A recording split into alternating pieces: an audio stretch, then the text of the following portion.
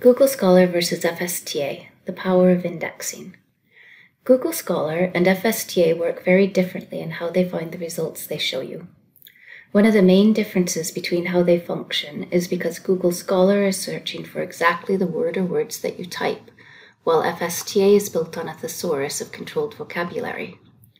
This thesaurus, which is compiled by food science experts, is comprised of terms all focused on and relevant to the sciences of food and health.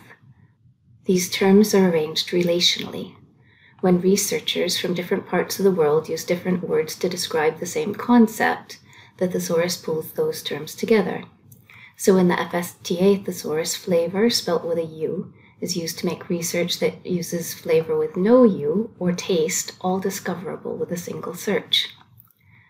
The way that this happens is that an indexer for FSTA assigns the thesaurus term to each record to capture what that piece of research is about. This article about quinoa does not have the word flavor in its title or abstract, but flavor has been assigned to it because the indexer has noted that it was about a bitter tasting layer, which is another way to describe flavor. Google Scholar, on the other hand, has no controlled vocabulary. So when you search Google Scholar for flavor with a U, you get one set of results. Add an S, get a new set. Search flavor without a U, we get a new set entirely. Add an S to that, another set. Taste, different again. Tastes, yet again. Tasting, again. Move to another language, Spanish, and most of the results are actually in English.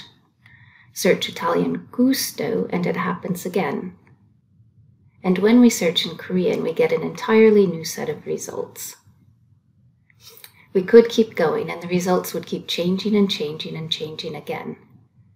If we go back to FSTA and do a search for flavor, we get results with both flavor spellings, taste, and plurals, thanks to the thesaurus underpinning our search.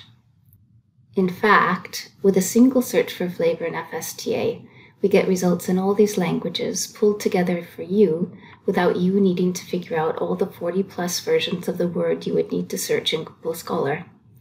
And the titles and abstracts of each of these records will be available in English, so you can make an educated judgment about whether you actually need the full text. And that is the power of indexing.